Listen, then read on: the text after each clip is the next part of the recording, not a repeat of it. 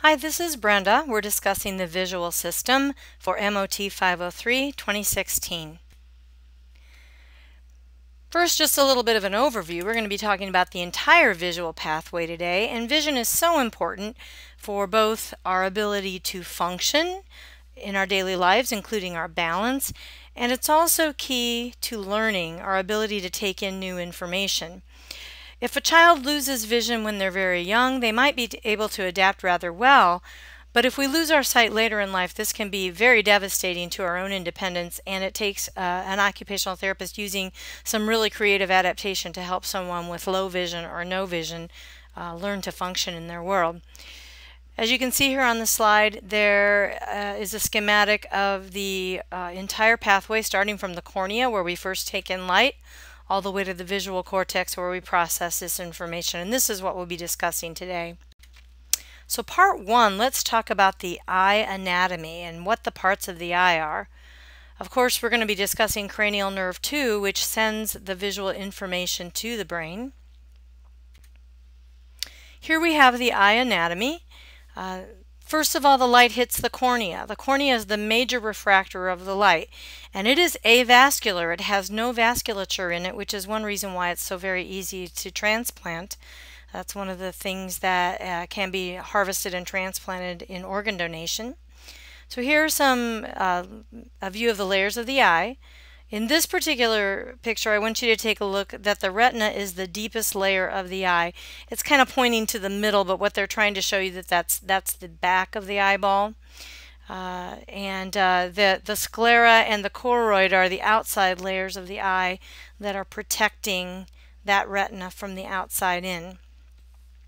Here's another view. We're looking at the cornea first again. It is transparent and permits light to enter the eye. One thing I want you to be aware of, that it is cranial nerve 5, the trigeminal nerve, which innervates the sensations of the eye. So when you are putting your contact lens in and you kind of miss and you stick yourself in the cornea, that blink reflex that you have, or the pain that you feel from that, is from cranial nerve 5. The sclera is the rigid protective shell of the eye, and then we have the iris, which is the pretty part, the colored part.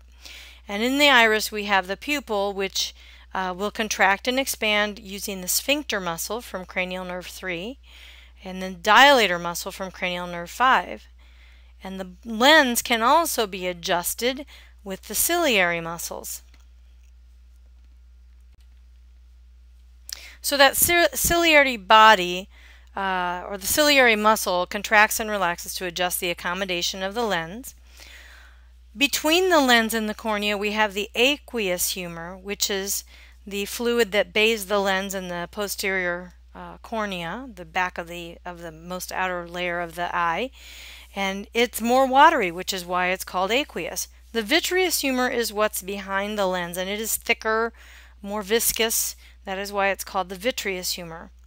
The retina is on the very back of the eye, and the macula is the very center of the retina. The retina has more rods and fewer cones, and the macula has more cones and fewer rods. The cones are detecting of color. They also pick up details for us. But the rods are better at contrast, and they sense black and white. The optic nerve exits a little bit superior and medial to the fovea, and it is not exactly in the center of our vision, but it does cause a blind spot. Now, we don't notice that blind spot because we're looking binocularly the whole time with both our eyes. We can notice it if we either lose vision in one eye, or if the eye doctor is testing us, the eye doctor can find that spot where we can't see with the optic nerve. Second part, eye movements. How do our eyes move? We have all sorts of muscles that helps our eyes move. These are controlled by the cranial nerves, and you'll notice these are on table 14.1 of page 330. We first have the oculomotor, then the trochlear, and the abducens. Now, cranial nerve 3, or the oculomotor, controls the vast majority of the muscles of the eye. This includes the medial rectus muscle, the superior rectus muscle, the inferior rectus muscle, the inferior oblique muscle. Also, the levator palpebris superioris, which is what controls opening our eyelid, and the pupillary sphincter and the ciliary muscle. Now, some of these we heard about when we talked about the autonomic nervous system, so you can just kind of bear that in mind as well. Cranial nerve 4 is the superior oblique muscle, and cranial nerve 6 is the lateral rectus muscle. So the superior oblique muscle is the one that actually pulls your eye downward and inward. And the reason why this seems opposite or kind of counterintuitive is because both the superior and the inferior oblique work on pulley systems, so they actually move the eye in the opposite direction from what they think from what you think they would based on the name. So let's talk about these movements just a little bit more. The medial rectus muscle, the one that's closest to your nose, is the one that adducts the eye. The lateral rectus is the one that abducts your eye. The inferior rectus depresses your eye. The superior rectus will actually pull your eye upward.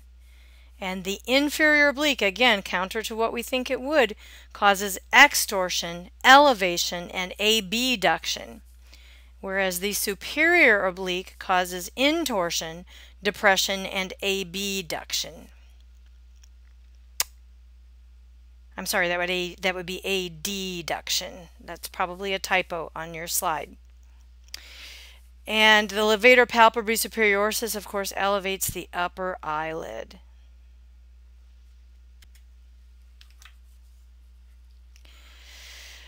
So our eyes can move in many different directions, and one thing that we need to be aware of is when we are completing these conjugate eye movements, the ones where our eyes are working together, we actually have opposing muscle groups working. So if we're looking to our left, the medial rectus on our right eye is working and the lateral rectus on our left eye is working, and that is what creates the conjugate eye movements. Pursuits are the conjugate movements where we can follow something with slow eye movements at the same rate of a moving object. So if you're sitting at an intersection while you're driving and someone is crossing the street and you watch them cross the street, you're using visual pursuits to watch them. Saccades are rapid eye movements that are used to scan the visual field. You might use this in a very fast-moving tennis match to watch first one player and then the other as they hit the ball. The vestibulo-ocular reflex helps keep our eyes on a target when our head is in motion. So when I am looking at you and I turn my head, my eyes can stay on you even though my head is in motion. We'll actually spend a great deal more time talking about that one next week when we talk about the vestibular system. The optokinetic reflex happens when we move our eyes more slowly to follow a target. This one happens when you're moving your eyes to follow a target and then you come back to catch the next object. So for example, if you are watching train cars, you're parked in your car at a railway crossing and there's a train going by and your eyes slowly follow the train cars and then zip back to catch the next train car. That is an optokinetic reflex, and you can actually induce it on someone. We might actually try that a little bit later today.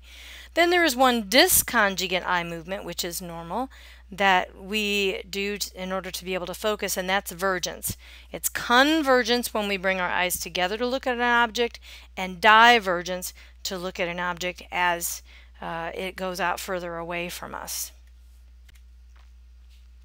So a little bit more about the vestibulo-ocular reflex. It stabilizes visual images during fast head movement.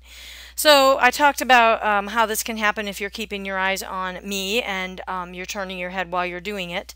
But another thing that we use it for all the time is when we're walking and we're in motion and our eyes are actually in motion too, and in order to stabilize on what we're looking at, we have to be able to use this vestibulo-ocular reflex to keep our eyes steady. A good example of that, one time that you might be able to notice it a little bit more, is if you are working out and doing something really fast, like shooting a basketball and then turning around to run down the court. You've got to be able to focus quickly while you turn your head. Or if you're a ballerina and you're spinning and you use that spotting where you turn your head to quickly focus on a spot and then turn your head again, that vestibulo-ocular reflex is in play during that time.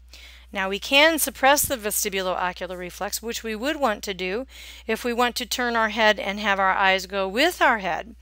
And it is the cerebellum that does that suppression for us. Remember that flocculonodular lobe? That is what does that for us. And again, the optokinetic reflex is like you're watching the train cars go by, or you're watching other vehicles go by on a cross street. We talked about vergence a little bit already. Convergence is like when you're reading a book. Divergence is when you're looking at something farther away, like on the chalkboard.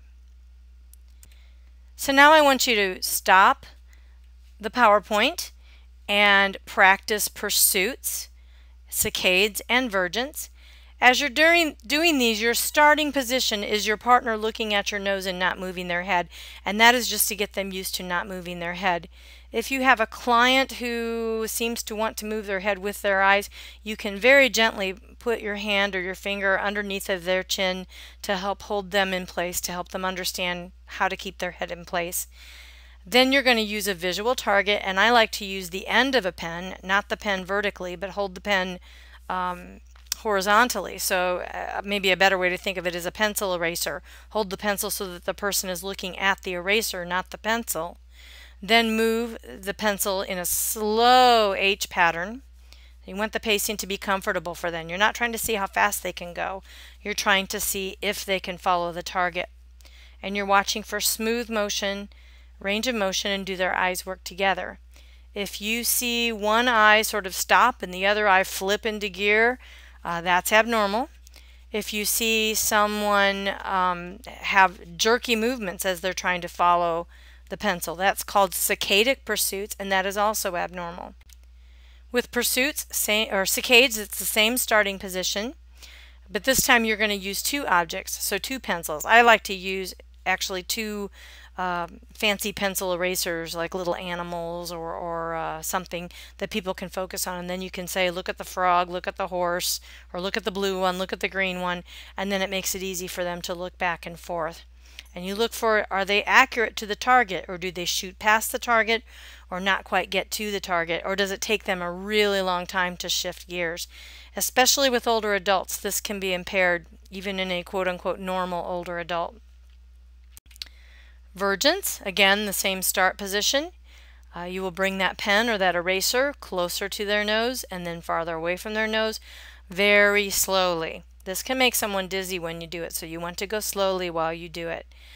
It would be interesting if you can practice this on an older person, a person over the age of 45, because you will see that you cannot get nearly as much convergence with someone who is past that magical age where their eyes have quit converging very well. And that is actually called presbyopia. So stop right now and do those three: pursuits, saccades, and vergence, and then you can come on back and join me again.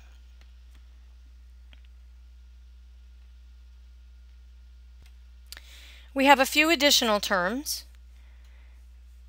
First of all, we have a way of testing eye dominance with an eye cover, and that's explained in your book. Without me being able to show you, I won't go through that here, but I'll have you take a look at it in the book.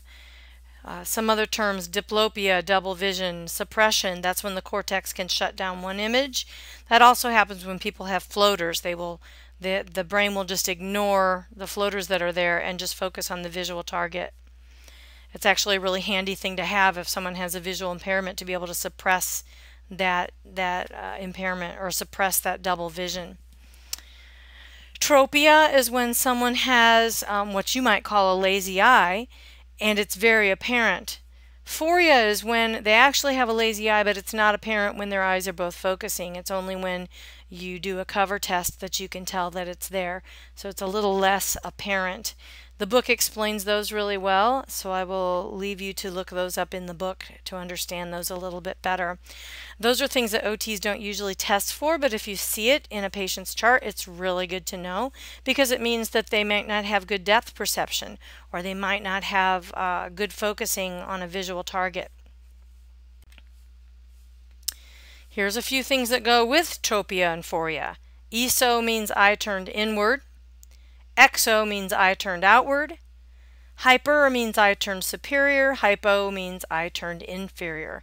And you can put all those prefixes with tropia and phoria to get all sorts of different conditions like esophoria, esotropia, and so forth.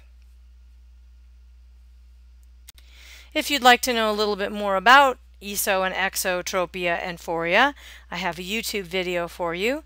That might be something that if you have some extra time during lab, you can look at it. The video is several minutes long. You can skip ahead a little bit into about minute 2 and watch it to get an idea of how eye doctors will test for esotropia and esophoria. I feel like it's worth a watch because it'll help you understand what those things are. Not something that an OT is usually testing for, but something that's good for us to know about. Okay, we'll move on to part 3. This is the visual pathway. So how does all that information that we're taking in through our eyes, through the cornea, to the retina, through the fovea, and then transmitted through the optic nerve, where does it go from there? So we talked about this a little bit at the beginning. Once we get into the optic nerve at the back of the eye, we're entering in some pathway kinds of things. So let's talk a little bit further about that. First of all, let's talk a little bit about visual field. It's important for us to understand that what happens on our retina is actually a mirror image to what's going on in our visual field. So when we lose a portion of our field of vision, we're not talking about a section of the retina, but we're talking about a section of the visual field. So for example, if we are losing left visual field, it's actually projected to the right side of both eyes. This is how the information gets projected to the brain. So the information is flipped, and as you'll see in this picture, a person might be looking at a pencil point up. That image is then flipped in the eye on the back of the retina so that they're looking at the pencil point down. If that pencil were in their left field of vision, it would actually show up on their right retina point down. We'll talk about that more as we go on, but first of all, try to understand that as this information is getting sent along to the brain, it is getting sent along in a flipped position. Flipped left to right, flipped up to down. So those cones and rods, the things that are taking in that information. Cones are the ones that take in color. See cones, see color. Cones are the ones for high resolution vision. We have a lot more rods than cones, and they are more sensitive not to color but to contrast. They help us with our night vision. They also let us see things that are in our periphery, things that are faster moving. But for the really good resolution and the light changing information, that's what the cones help us with. So what is color blindness then? Color blindness is when the genes for the cones have mutated and they're not encoding things the same as maybe for you and I. Red-green color blindness is the most common, and because it is a X-linked recessive gene, it is more common in males than females. I actually know a gentleman who is red-green colorblind, and his wife has to match his colors for him. And sometimes I've had him ask me, what color is this? Is this red or green? And I'm like, really, you can't tell? And he's like, no, it looks brown to me. So he really can't tell. A really interesting phenomenon. And night blindness would occur when someone has a vitamin A deficiency and they have a hard time seeing in low light because they don't have very much photosensitive pigment. This can be reversed somewhat with oral supplements. It can also have a genetic background to it. Okay, so moving on from the rods and cones, what happens from there?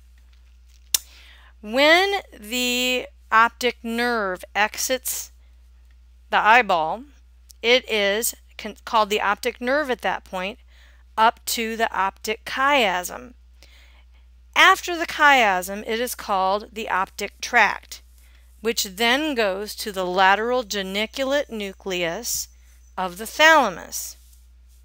We're going to show a picture of that later on, so hold on and you'll get to see it. And then from there, or a couple of other places it can go as well. The main body of all the fibers coming off the optic tract are going to the LGN, but some of them will go to the tectum, which is in, you remember it's in the brainstem, to the superior colliculus, and they help with spatial localization. Remember that whole orienting the eyes to a stimulus, sometimes even before you know you're orienting because maybe you're in pain or maybe there's been a loud noise.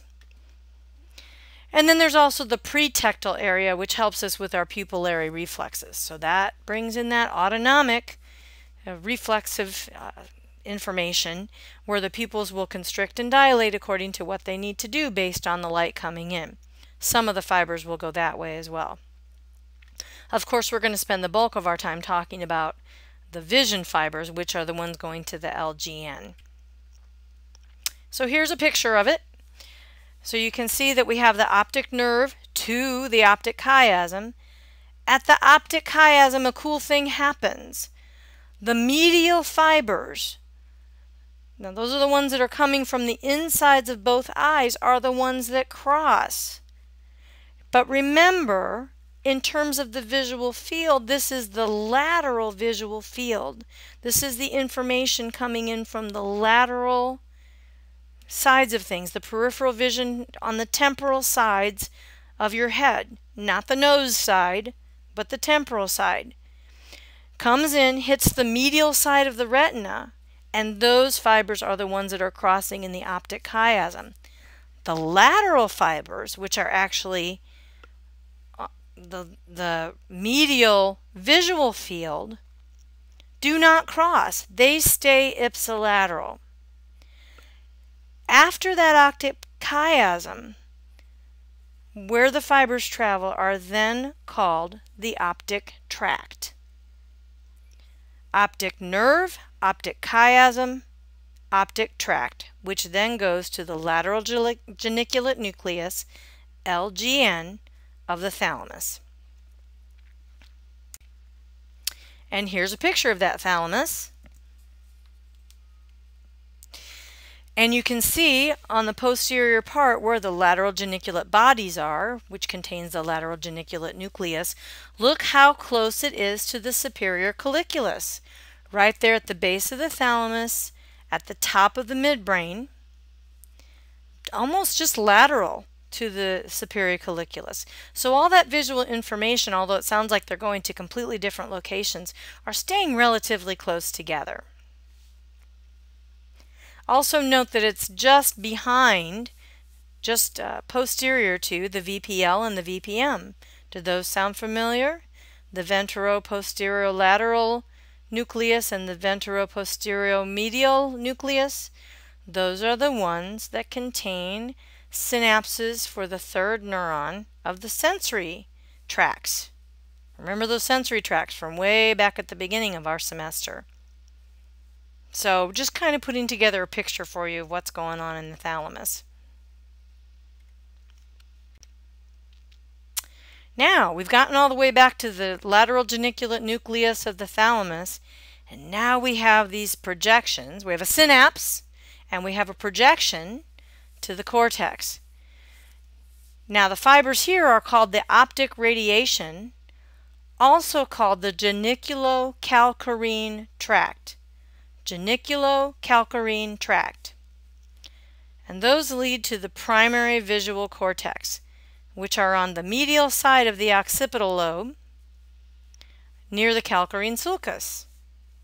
It's also called the striate cortex because it looks kind of stripy. Again, anatomy, just to make you a little bit crazy. This is a really nice image to show you of how the visual fields project to the opposite side. So take a look at the purple side, which says left visual field. The information is going to each right retina. Follow the purple lines back. The medial side of the left retina crosses at the optic chiasm. The lateral side of the right retina does not cross. Both of those optic nerve fibers are coming from the left visual field. They end up at the right lateral geniculate nucleus and the right primary visual cortex. So the information in the cortex is contralateral to the visual field it represents. Let me say that one more time. The information in the primary visual cortex is contralateral to the left visual field information that it is representing. Here's another look at it. This time, rather than having that band across the top representing the visual field, they're kind of showing you eyeball by eyeball. So if you look at the red is now the right side of the visual field, projecting to the left side of each eyeball. Now the left side of the right eyeball is medial, the left side of the left eyeball is lateral. So the information on the right side crosses over to join the information from the left side, so that we now have all the right visual field information together in the left optic tract, the left lateral geniculate nucleus, and the left geniculocalcarine tract or optic radiation, and the left primary visual cortex or striate cortex. So that's taking you all the way through the steps. I would like you to stop at the next slide, because the next slide is another representation of this same issue. Notice I'm repeating it, so that means it's important. I'm going to have you stop and draw it for yourselves. Use colors. Use one color like black for just the structures, and then use a second color to show one visual field and where it ends up on the opposite cortex, and a third color for the opposite visual field for the opposite cortex. And here it is, another representation. I'm going to have you stop and draw this at this point in time.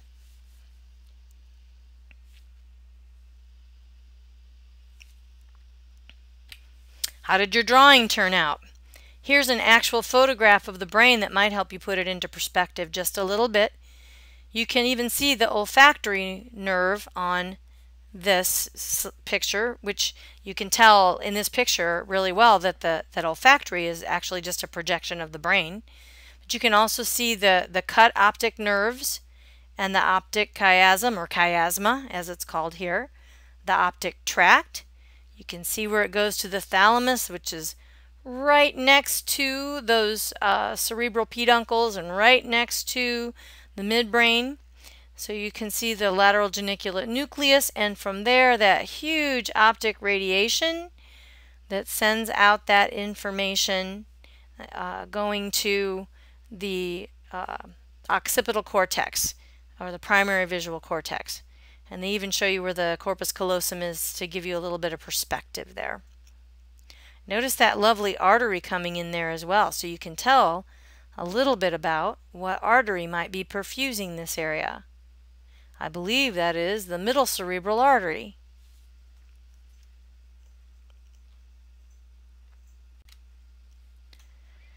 Okay, so are you catching on to the whole visual fields thing? Really important. Left versus right, superior versus inferior. Remember that pencil. Pencil in your left visual field, point up, shows up on your right retina, point down. So there are 4 quadrants that we're looking at. And here it is. So what they're trying to show you in this picture is, if you look at the left side, there's a little, like a black spot, a lesion, okay, that is showing up kind of in the inferior left lateral portion of the visual field, and on the retinal field it's on the superior right side. And if you look at the right side of our black square here, we have a lesion that's showing up in the inferior right visual field, which shows up in the superior left retinal field. Now this is a rather personal thing to me, really important for me to know, because I actually have a visual deficit in my right eye. This is my left eye, and this is the pictures that the eye doctor takes of my eye. This actually was 2014, as you can see from the date on there. This happened, I had a pigment layer detachment of my right eye in something like 2007.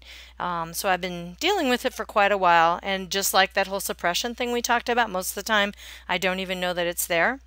These slides are actually in your study aids, so if you want to go look at them again, you can. They're there. But you can see where I've marked the fovea. That's the center of my vision. And this is what my right eye looks like where the fovea is. I have these two bubbles where the retina detached, and those areas tend to fill with fluid.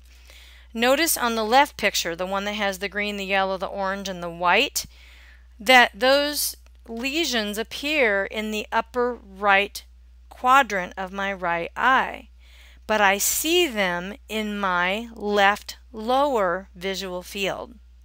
That's where the lesion is in the right, but it actually appears to me like it's in my left lower visual field. But I can really only see it when I cover my left eye and really focus with my right anymore because I've gotten so good at suppressing it. Again, here's a picture of a healthy eye. You can see where the fovea is, and you can see where the optic disc is, where the cranial nerve is exiting, and the white thingies are the arteries that are entering the eye. This is normal.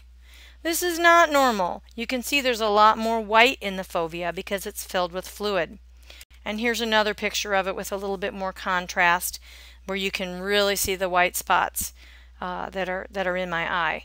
Again, it's not a big deal because I have two eyes, and because it's not that I can't see, it's like looking through a bubble, and most of the time anymore, because suppression is so good, I don't even notice that it's there. So just thought I'd share that with you because it's kind of interesting. So why does that quadrant thing happen? It's because when you get to the optic radiation, there are these things called Meyer's loops that divide the optic radiation kind of topographically into these quadrants. Now what they're trying to show you here is that on the left side they're showing you like a superior view of that optic radiation, and on the right side they're showing you as seen from the side, and they're trying to show you that the purple one is actually the superior radiation that's taking information from the inferior visual field, and the inferior radiation is taking information from the superior visual field. This is often called a pie in the sky lesion, taking out one quadrant. Now I'm not talking about a lesion on the retina like what I have. I'm talking about a very tiny lesion to the optic radiation that can cause a quarter loss of visual field. Okay, and remember, at this point you're getting information from both eyes. So it's not just one eye like what I've got with the spots on my retina. It's both eyes that are impacted at this point in time. It's both visual fields impacted because the information is getting interrupted in the pathway. So you actually have these lesions in your textbook, page 391, figures 16, 17. And this talks about what happens at each part of the pathway where we might have a lesion. If you have the lesion of an eye itself or of the optic nerve that is a complete lesion, you're going to end up with monocular vision. You're going to lose vision in one eye. That's a pre-chiasm interruption. Prior to the optic chiasm, in the optic nerve, you will have loss of vision from one eye.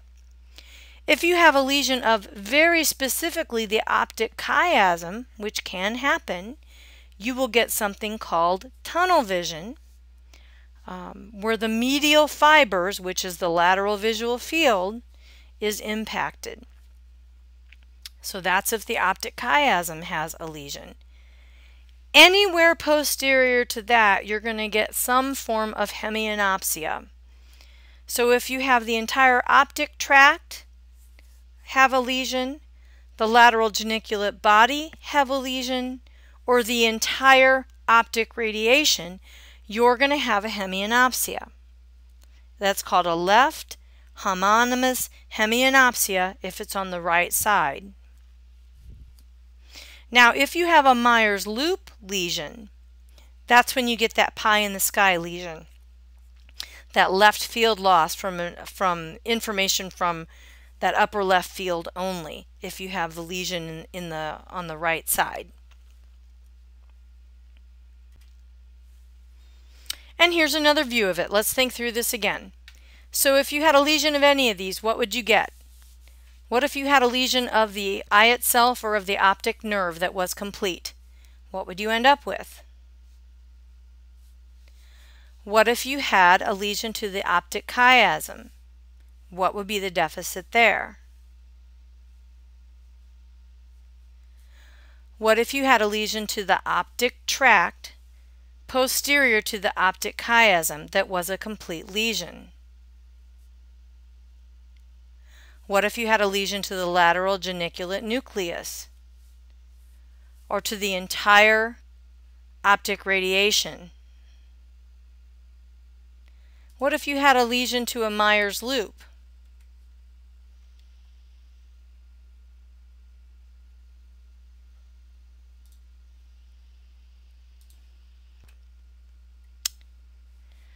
So homonymous hemianopsia is a loss of half of the visual field, and basically it's involving the same side of both eyes. Now it can happen on the right, but it's more likely that it happens on the left because of the way that we are wired. So the left also goes along with loss of attention, and we can tend to neglect. So if you have a left visual field cut with left neglect, you can really have some problems, because not only does the client have that visual loss, but they don't recognize that they have that visual loss. They've lost their left half of the world and don't recognize that it's there.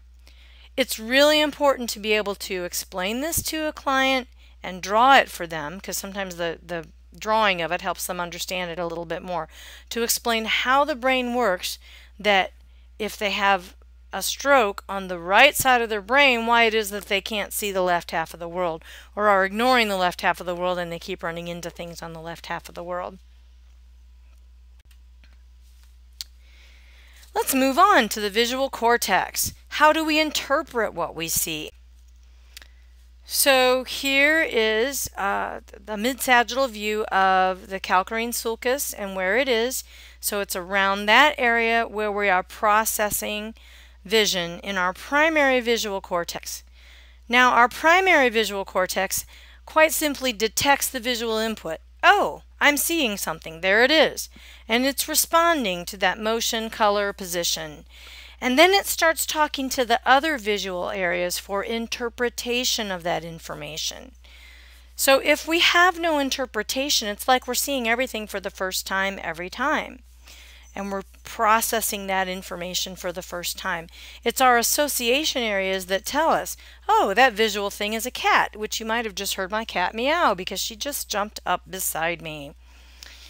Then there are some other areas, and again, for purposes of the exam, I'm not going to have you memorize all the numbers and letters, but I want you to know the primary visual cortex in particular and where it is. But we have some other areas. Area 18, or the visual cortex 2, responds to orientation, direction, and color, and it is projecting that retinal information onto the fourth visual cortex area. Now, the third visual area also receives input from the visual 1, and this helps us represent the peripheral retinal orientation information, and it tells us a little bit about what it is that we're seeing, but not so much color. Okay? And the fourth visual area is telling us more about color and some of the large fields. Interpreting this information for us. What is it we're seeing as we're looking at things?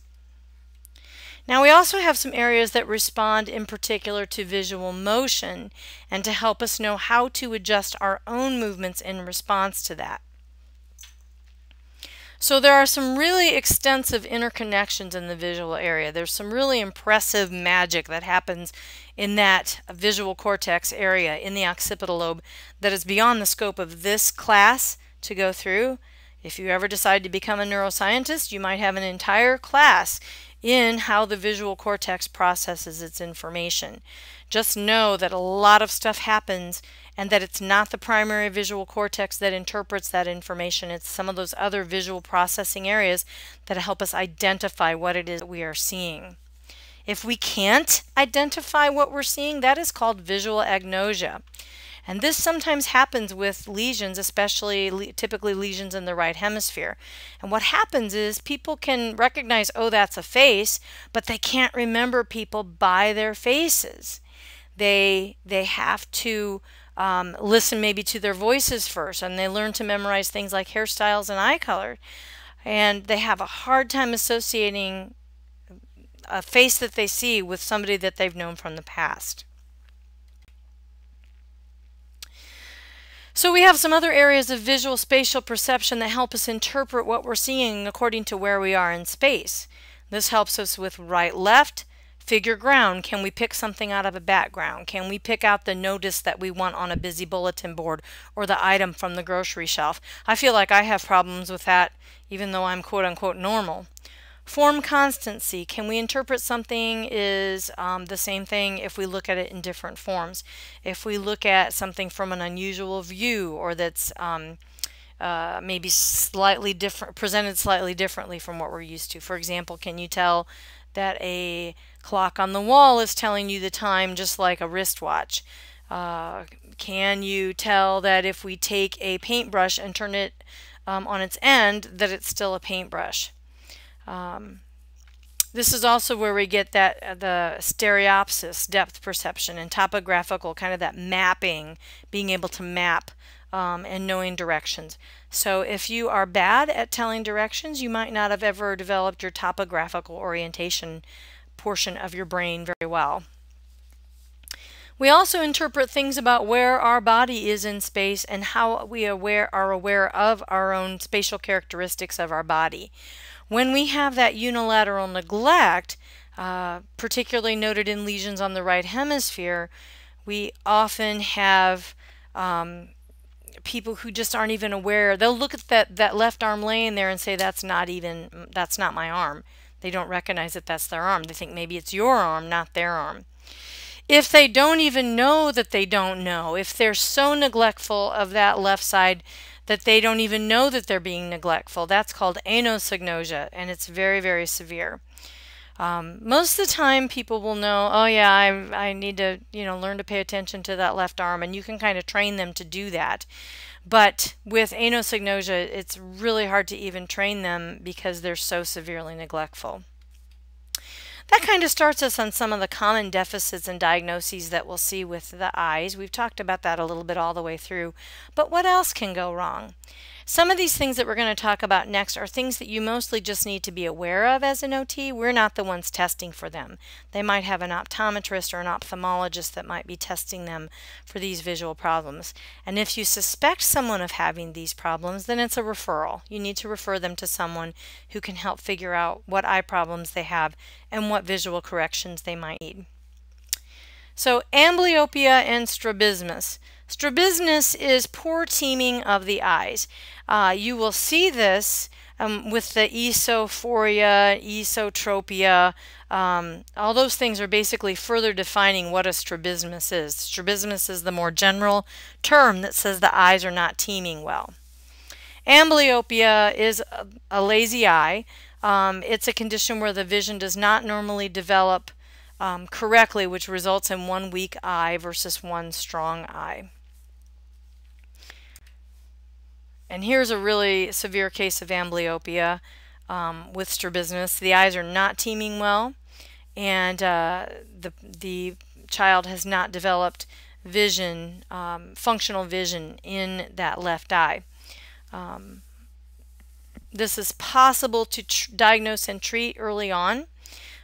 Sometimes surgery is needed to get the muscles lined up better, and sometimes prism lenses help to get the eyes more aligned. If you look at that video that I posted the link to earlier on YouTube for the tropia and phorias, you'll see how the prisms can correct vision.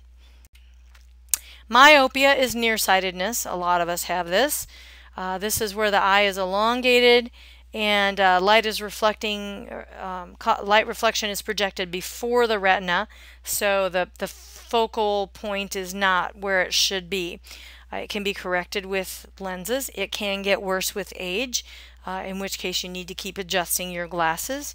There is laser surgery now to correct it, but that's a condition that our patients can have. Presbyopia, this is what happens when you get over the age of 40 or 45 and your eyes quit focusing as well as they did when you were young, so you can't converge as well. And you tend to be more farsighted. Those are the people that are holding the book farther and farther, and they joke that their arm isn't long enough for them to be able to read the fine print. It is progressive, and it's because of the loss of elasticity in that lens. You can correct it with prescription lenses, most notably bifocals and trifocals, and people have had laser surgery for correction. It's also good to know that if a person has cataract surgery and they have an artificial lens implanted, that it corrects this somewhat for them. Astigmatism. This is where the cornea is actually warped a little bit, and it can be corrected with prescription lenses as well. Floaters. These are often associated with aging. They can be associated with a vitreous detachment. These are debris that's too large to be removed by the phagocytes inside the eyes, and people will say that they have floaty spots in their vision. People have said that you never see the floaters if you have something to focus on. I can tell you from personal experience that that's not true, that if the floaters are there, you can always see them, you just learn to ignore them. And this is how floaters can happen. You can have a retinal detachment or just the vitreous detachment, which may or may not tear the retina. On top of everything else in my right eye, I actually had a vitreous detachment as well that has caused some floaters, and those floaters unfortunately are permanent. I don't have the bleeding. I've never had the bleeding in my eye. That is something though that folks with diabetes can often have, and we're going to talk about that here in just a minute. Glaucoma is when there is too much pressure in the eye, in the aqueous humor, and it can cause damage, and the vitreous humor as well. The pressure builds up in the vitreous humor, and it can cause damage to the retina. Once the damage is there, you can't reverse it, which is why when a person is found to have too high of pressure in their eye, they need it treated right away. Macular degeneration is a central vision loss, and it is a problem with the eye itself. There are two types. Dry, which is more gradual and most common, often treated with vitamins, and can sometimes be slowed but not reversed. And wet, which is quicker and faster progressing, and might be slowed with laser surgery. And the bottom line for macular degeneration is protect your eyes by wearing your sunglasses when you're outside at any time, in all weather, in all seasons, because the extra sunlight can harm your eyes and might show up a little bit later in life as macular degeneration. Diabetic retinopathy. This happens when people don't control their blood sugar well, and even people who try to control their blood sugar can still have problems with their eyes and have disease of the retina as a result. Basically, they can have rupturing of the small vessels in the eye that causes bleeding so that things look red in their eye, and then scarring. And laser surgery can help reduce the severity of the vision loss. Last but not least, cataracts, which cause a cloudy or a hardened or a yellow appearance in the eye, and people will have blurred or hazy or distorted vision. This occurs in the elderly naturally, and worse with more UV rays, and can happen younger if someone is exposed to UV rays a lot. Mildly affects their color vision. You can have laser surgery and replace that lens, and like I said, that can also improve someone's visual accommodation a little bit better as well. People tend to do most of the time really well with cataract surgery, but occasionally you'll run across a patient who had a failed cataract surgery that didn't go so well for them. So that basically covers our PowerPoint for today. Thank you very much for listening, and sorry for the boring format. You now have a couple of labs, part 1 and part 2 of lab, and you can progress with that from here. Thank you.